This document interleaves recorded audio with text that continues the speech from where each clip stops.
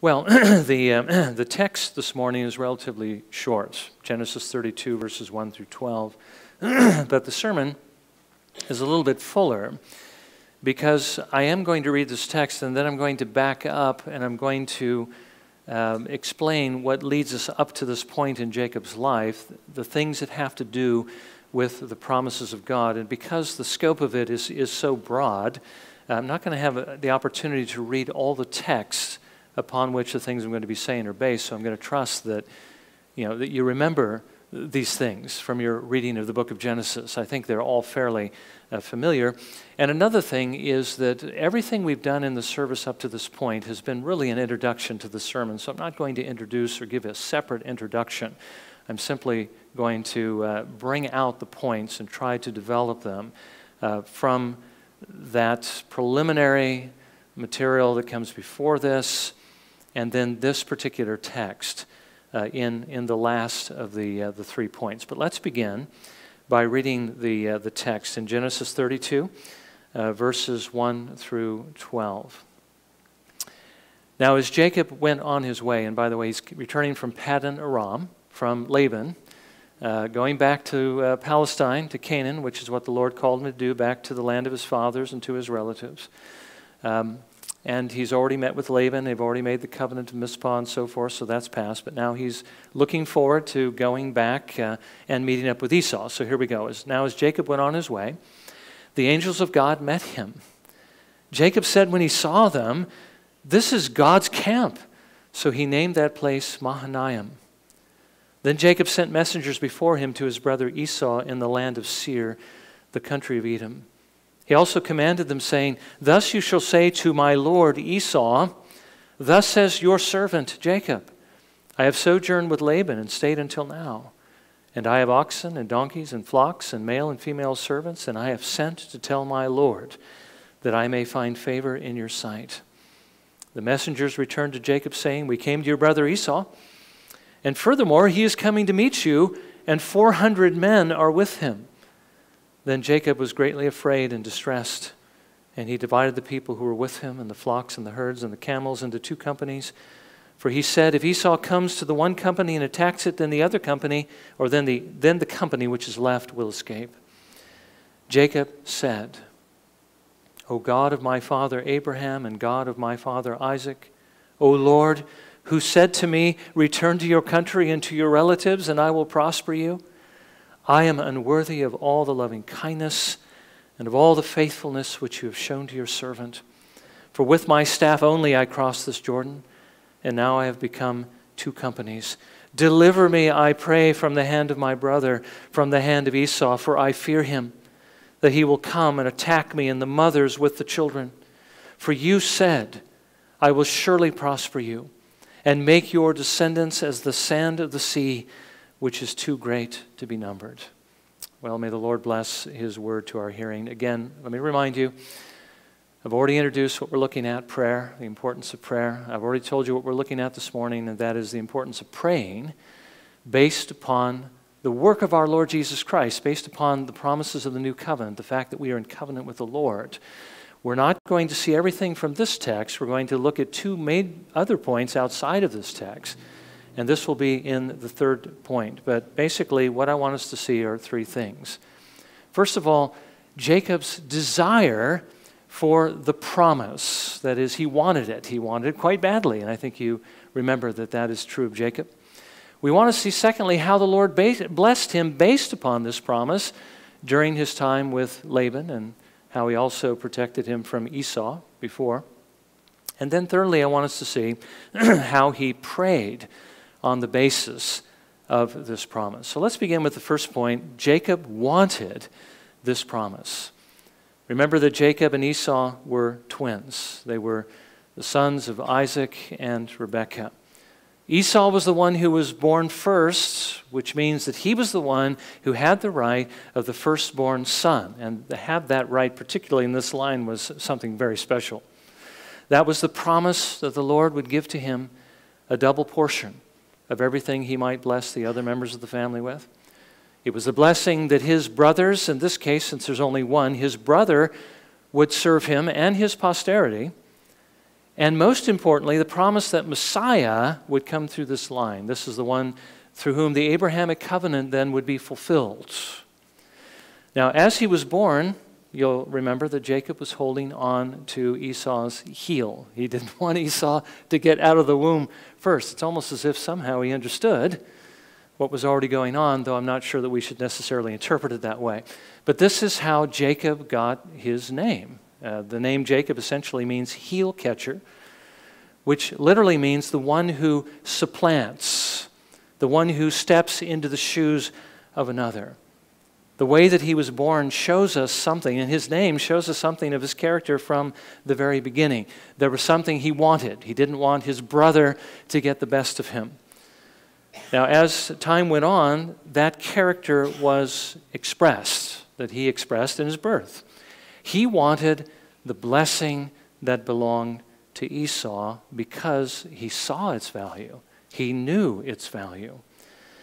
Now, I think we'd all admit it's good to want what is good, but we do need to be careful that we go about getting it in the right way, which is something that Jacob didn't do. And we need to remember this, that even if the Lord wants us to have it, which he did in Jacob's case, he wanted him to have that blessing, we still need to go after it in the right way. Now, when Esau was older, he showed us that this birthright really didn't mean much to him at all. As a matter of fact, he ended up selling it for something that was really worthless. One day when he was returning from the field, likely it was after a long hunt, he was so hungry that he chose to sell the birthright. And again, remember what this birthright actually meant. And maybe this is just the foolishness of an immature man. Maybe this is just, again, the evil of an unconverted heart, which it was in this case. But think about what he was giving up. He was giving up the double portion. He was giving up being first over his brother and having, his descendants be stronger than his brother's descendants. He was giving up being the one who would be blessed with having the Messiah come through his lineage. He gave up possibly even that possibility of being saved by him, because many of those who were in the lineage of Messiah were saved. I don't know that all of them were, but perhaps the majority of them were. And he gave all of it up for what? A bowl of soup. Now, this shouldn't surprise us, because every day there are many people who turn down blessings which are perhaps even greater than this. What he offers through the Lord Jesus Christ, in a certain sense, they are perhaps identical to these. Forgiveness, escape from eternal punishment, becoming a part of the family of God and the heirs of his eternal kingdom. They give it all up for things that are essentially worthless, things that are going to perish eventually. A little bit of fun, a little bit of wealth, a little bit of pleasure, which they can only have for a very short time. As I was thinking about this, I remembered Moses. Moses was somebody who had to make a similar choice to this. He was basically, blessed in a certain sense to have everything that Egypt had to offer. Remember, he was counted the son of Pharaoh's daughter. And he had to choose between that, all the wealth the world had to have. Egypt was the dominating kingdom in those days. It was rich, wealthy. He had all the pleasures that money could buy. And he had to choose between that or suffering with God's people in order that he might receive the reward God had to give.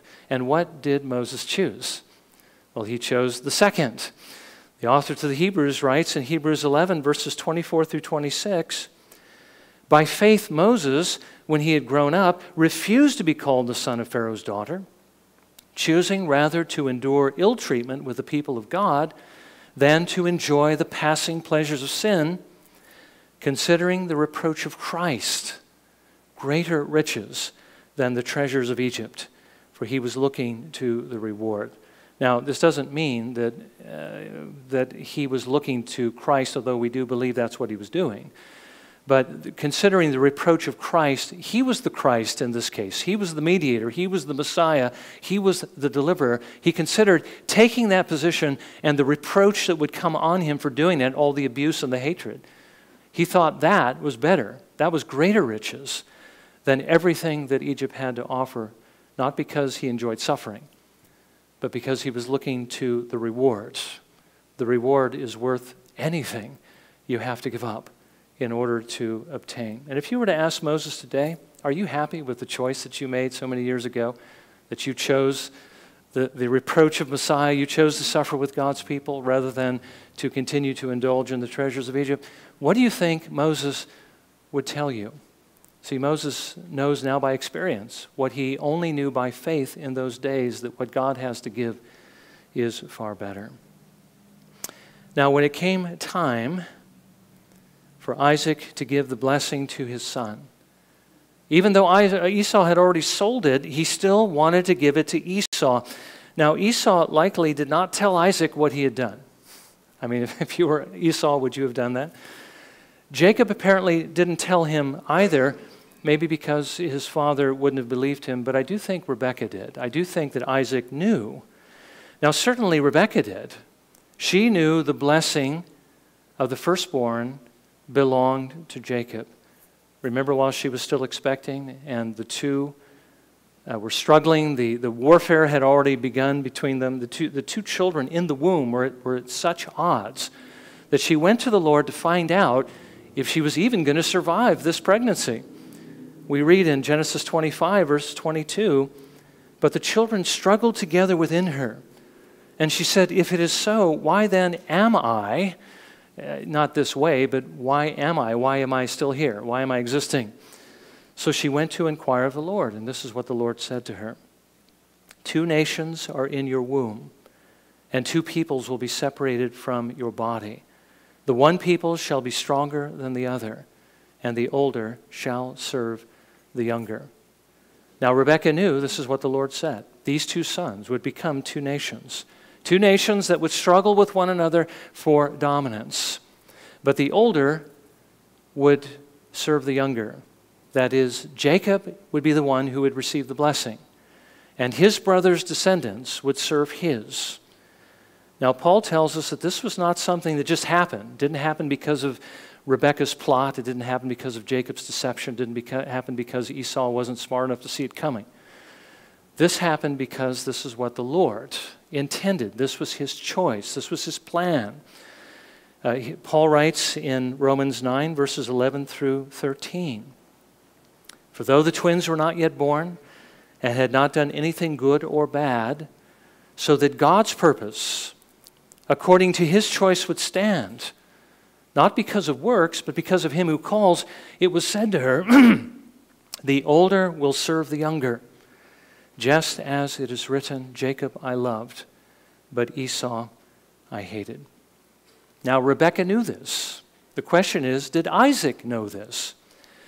Now, it seems that Isaac did know that this was the Lord's will, because after he realized that he had blessed Jacob rather than Esau. Remember, he was blind, he couldn't tell who it was, and Jacob deceived him and so forth. When he realized that he had given the blessing already to Jacob, and he no longer had it then to give to Esau, he says this, "Yes, and he shall be blessed." He knew that God's will had actually been carried out, even though he had wanted to thwart God's will by giving it to Esau. But now, just backing up a little bit, this didn't stop him from at least trying to give the blessing to Esau, because Esau was his favorite, because Esau was a man of the field. He was a great hunter, and he made lots of good food with the animals that he caught.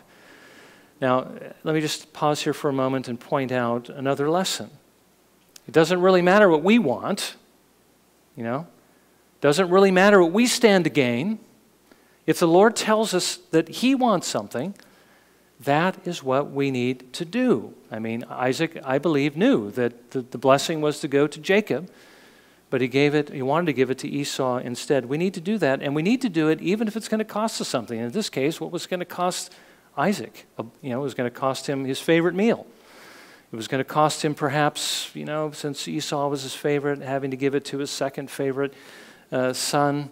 Even though it might cost us something, we still need to do what the Lord calls us to do. Now, Rebekah knew the blessings was Jacob. It belonged to him, and so at her insistence, Jacob deceived his father, and he received this blessing. Now, we know that God intended this blessing for Jacob. We already saw that. That was something he told Rebekah when she was still expecting. We know Paul, how he interpreted that. That was a part of God's plan. But there's a real sense in which God did not want Jacob to get that blessing in this way. What we're talking about, of course, is the difference between God's decree and God's precepts. He decrees whatever comes to pass. He's sovereign. But he commands us to do what is right at all times. And deceiving someone into giving you what belongs to someone else is wrong, even if what you're after is something that belongs to you in the first place. That blessing really belonged to Jacob, and he was deceiving his father so he could get it. It was right that he get the blessing, but not in that way. But the Lord determined to use that sin, that deception, to bring about his purposes. So I'm saying that just to say, let's not excuse ourselves for doing the right thing in the wrong way. The ends do not justify the means. We need to use the right means. Jacob did not use the right means, even though he had the right end in mind. God uses even the sins of his people to bring about his purposes. I mean, think about what he would do later through the sin of Joseph's brothers, who sold him as a slave into Egypt. He delivered them all from the famine, and he protected and provided for them in Egypt until the land of Canaan was ready to be conquered. The Lord uses even the bad things his people do to further his work.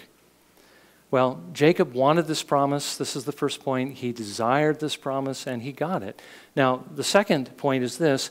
Jacob was blessed by this promise. Now, when Esau discovered what his brother had done to him, not surprisingly, he was angry enough to want to kill Jacob, even though he shouldn't have been angry, because he was the one who sold the blessing to Jacob for a bowl of soup, and he did it with an oath. Jacob had him swear that he would give him that particular promise or that particular blessing, and he swore with an oath. Remember what we saw him telling us last week. Our yes is to mean yes. When we say we're going to do something, we need to do what we're saying that we're going to do. We need to mean what we say. We need to be men and women and children of integrity. Now, Esau had sold his birthright, but he still wanted this blessing. And now that it was out of his reach, he blamed Jacob. It wasn't Jacob's fault. It was his own fault. But he pinned the blame on Jacob. I mean, how often do we find ourselves tending to do the same thing? I mean, that person didn't do it. I think of a common illustration for myself. It's not the dog's fault that it's barking. It's the owner's fault that they're barking. And we tend to shift the blame where it shouldn't be. In this case, he blamed Jacob, but it was his own fault. Now, to protect Jacob from Esau's retaliation, his parents sent him away to Paddan Aram, to Rebekah's brother Laban. And remember there, Jacob worked 7 years for Laban's daughter, Rachel. And when the 7 years were up, Laban deceitfully replaced Rachel with Leah, and he ended up marrying Leah instead. And so then he had to work for another 7 years to get Rachel. And then as we see him spend more time there, we see that Laban did the same thing over and over again to Jacob, trying to take advantage of him. He made 10 agreements, all of which he broke. Every time he saw the animals bearing a certain kind, spotted or mottled or whatever, he would say, I want those. And then when he took those, and the others would start bearing, so then he said, I want those. And so he kept going back and forth, always changing the agreement to his advantage when he should have stuck to the original agreement. Again, when we say yes, we need to stick to it. Otherwise, the Lord is going to hold us accountable. And that's exactly what the Lord did to Laban, because he knew what Laban was doing to Jacob, And so he blessed Jacob, making sure that whatever arrangement Laban made, Jacob was the one who would benefit from it. Now, there are going to be trials. We're going to have to face trials like this in life as well. There's going to be people trying to take advantage of us. There's going to be difficulties we have to face. But the Lord will bless them for our good because of what Jesus Christ has done. The Lord blessed Jacob. He blessed him so much that Laban and his sons became jealous. And so the Lord told him it was time to leave and return to his own land with the promise that he would be with him to protect him from Laban. Now Laban came after him, and Laban wanted to force him to return. But the Lord warned Laban not to threaten him. So the two of them made a covenant, they made an agreement, they swore an oath. They set up a pillar and they said, I will not pass by this pillar to do you harm. And the other one likewise did exactly the same thing. This is the one covenant that Laban actually did keep because he was afraid of the Lord. And the Lord made sure that fear stayed with him. Now, why did the Lord do all of these things for Jacob when he was being oppressed by Laban? It's because he had the promises. He was the one who had received the birthright, the promise of the firstborn, the promise of the double portion, the promise of, again, the relationship of his descendants with Esau's, and also that he was the one through whom God was going to send his son into the world, so he was preserving Jacob. He did this for Jacob because by the grace of God, Jacob belonged to him. Jacob was a true believer. He was his child, and God was watching out for him.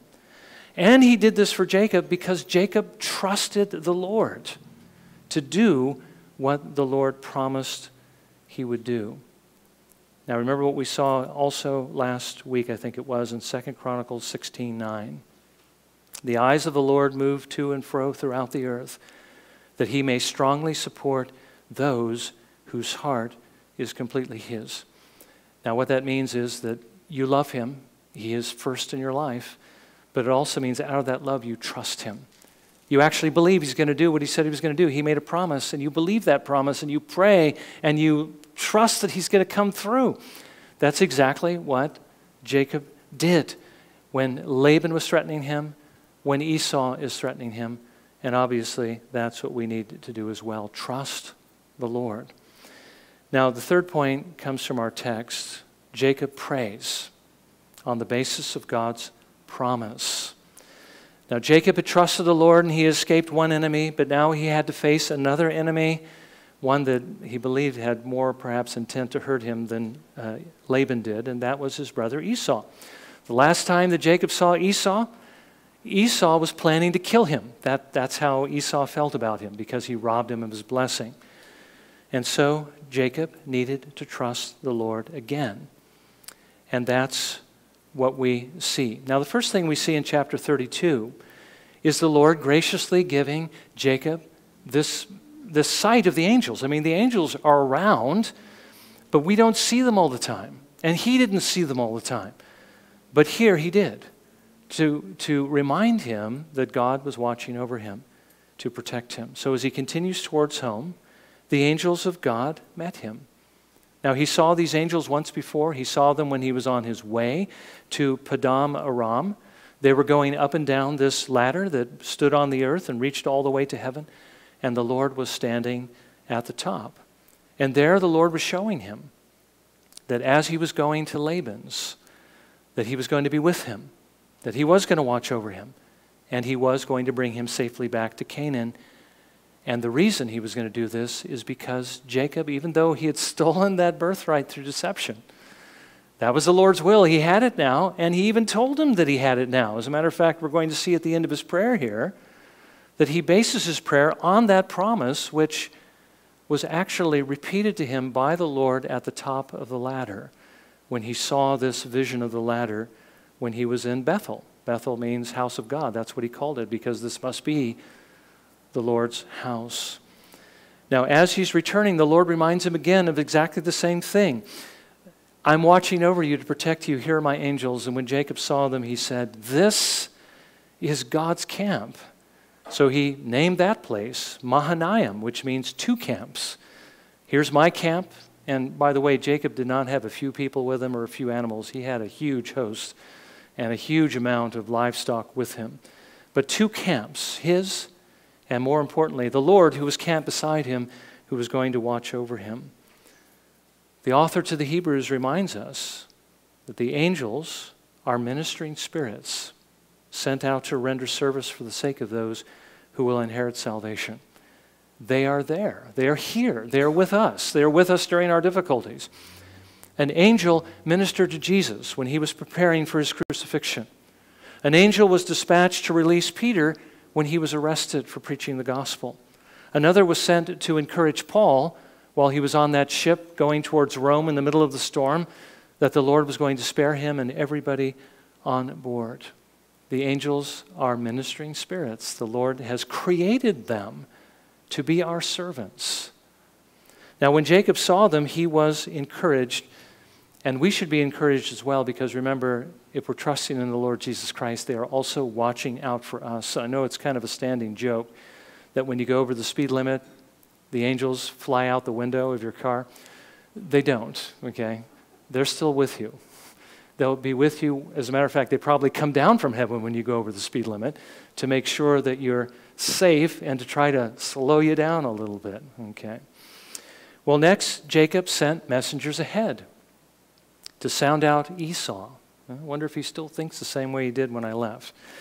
And when they returned with the report that Esau was coming out to meet him with a group of 400 men, Jacob realized that he wasn't coming out to throw a party for him. He was coming out because he was still angry and he wanted to destroy him. So Jacob took action. First of all, he divided his company into two groups, thinking that if one was attacked, the other could escape. And that's wise. But then he prayed. Now, I want you to notice, first of all, to whom he prayed. In verse 9, Jacob said this, "O God of my father Abraham, and God of my father Isaac, O Lord." He was praying to the one who had made covenant with him. He was praying to the one who was the God of Abraham and Isaac, the God of his fathers. But he was also praying to the one who was in covenant with him. The name Lord there is Yahweh. That's his covenant name. That's the name that means that the Lord will always be with us and he will never fail to show his loving kindness to him. We do need to remember that when we pray, that we are praying to one who has entered into covenant with us through the Lord Jesus Christ. We are praying not only to one who is our Lord. Let's not forget, he is our Lord. We need to obey him. But we are also praying to our Father, to one who actually cares about us, to one who cares about us enough that he gave us what was most precious to him, and that is his Son. And if he was willing to give us Jesus, how much more will he give us everything that we need? What could he withhold from us? Now notice, secondly, the reason that he gives the Lord as to why the Lord should hear him in verse 9. He says, "You said to me, return to your country and to your relatives, and I will prosper you." Well, that's what I'm doing, Lord. And now Esau is coming to meet me with 400 men. Now I'm in trouble. Now remember, when we obey the Lord, we're inevitably going to have to face opposition. Satan is always going to come out and try to stop us and try to get us to turn back. But when that happens, we can ask the Lord for help, particularly when we're doing God's will. As a matter of fact, if we're not doing his will, what the Lord will do is he'll turn up the heat until we do turn into the path of his will. So when we're doing his will, we can ask for his help. As a matter of fact, he allows the opposition to come to remind us that we can't do this ourselves, so that we will call on the Lord. I want you to notice, thirdly, as Jacob calls upon the Lord, his humility. He says in verse 10, "I am unworthy of all the loving kindness and of all the faithfulness which you have shown to your servant. For with my staff only I crossed this Jordan, and now I have become two companies." Remember, he went there a single man. He came back with a rather large company, wives, children, many servants and a great deal of livestock. But did he come back arrogant and prideful? Lord, you should do this for me because I'm your favorite. No, you should do this because I'm such a great guy. No, he says, I am unworthy of all this loving kindness you've shown to me. This is one thing that's missing from a lot of prayers that we hear today, especially on television. We don't hear this humility. Who are we to stand before the Lord and ask him for anything? We're unworthy. But through the Lord Jesus Christ, he will give us everything we need. Now, Peter tells us in 1 Peter 5, verses 5 through 7, that the Lord tells us he will not hear us unless we first humble ourselves before him. He says, God is opposed to the proud, but gives grace to the humble. Therefore, humble yourselves under the mighty hand of God, that he may exalt you at the proper time, casting all your anxiety on him because he cares for you. Do you know that's exactly what Jacob was doing? Casting his cares on the Lord, but doing it from a position of humility. And he was doing this because he knew the Lord cared for him, even though he did not deserve this care. And none of us do. It's purely a gift of his grace. We don't deserve it. It's his mercy. Now notice fourthly that Jacob made a specific request. We see in verse 10, deliver me, I pray, from the hand of my brother, from the hand of Esau, for I fear him, that he will come and attack me and the mothers with the children. Our Lord wants us when we pray, not just to pray in generalities and ask for general things. He wants us to pray for specific mercies so that when he gives us those specific mercies, which he actually will give to us, we will know it's from him and we will give him the glory for it. And then finally notice, and this is really where the title of the sermon comes from, that he based everything that he prayed on the promise, the blessing of the firstborn, the Abrahamic covenant. Notice how he closes his prayer in verse 12. For you said, I will surely prosper you and make your descendants as the sand of the sea, which is too great to be numbered. I already told you this is the blessing of the firstborn. This is the birthright that Esau sold him for a bowl of soup. The covenant that the Lord had confirmed with him when he saw him at the top of the ladder with the angels of the Lord ascending and descending. That blessing was now his. It belonged to him.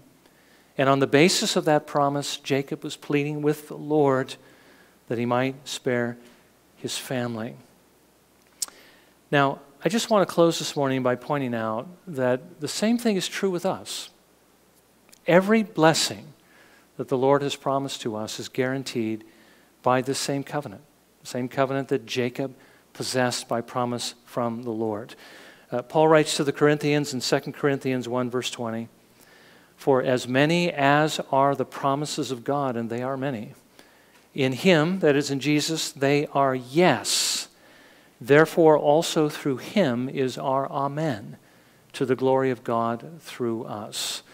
And what that means is when God says yes to us, through the Lord Jesus Christ, because of what he has done, he means yes.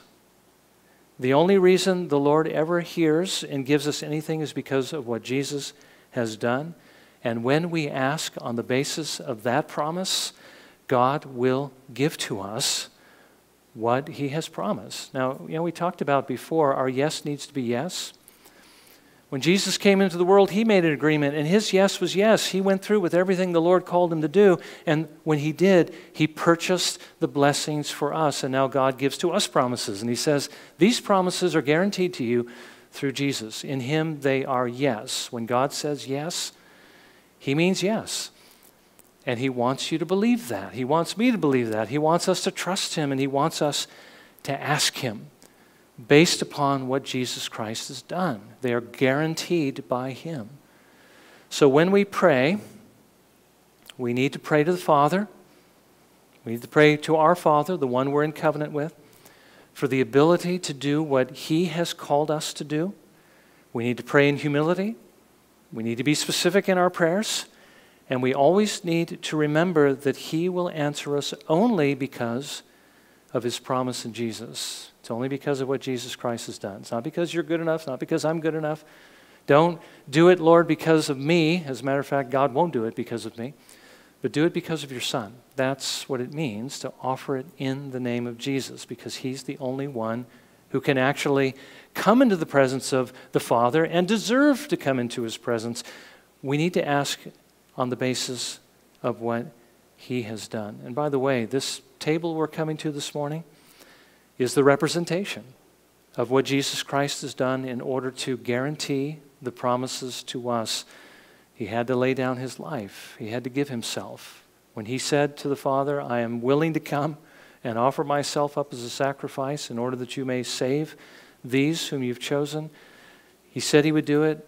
His yes was yes, and we need to be thankful that his yes was yes. If he had not followed through on that, we would be lost. As a matter of fact, Jesus is a man, which is unthinkable, would be lost as well, but that can't be.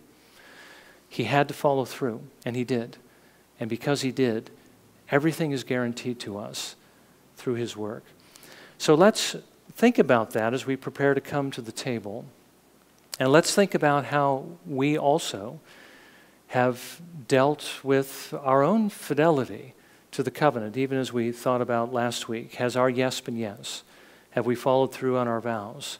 Are we trusting the Lord? Are we praying in humility? Are we praying, trusting in his promises based upon what Jesus Christ has done? Let's look at where we have failed, and let's ask the Lord for his mercy and forgiveness, and let's renew our covenant with him as we would then prepare to come to the table and receive these emblems, these symbols of his broken body and his shed blood, which was for us. Let's spend a few moments in prayer, shall we?